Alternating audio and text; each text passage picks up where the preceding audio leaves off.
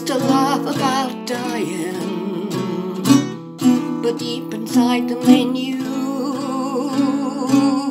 that pretty soon they'd be lying beneath the ground together, pushing up daisies to welcome the sun in the morning.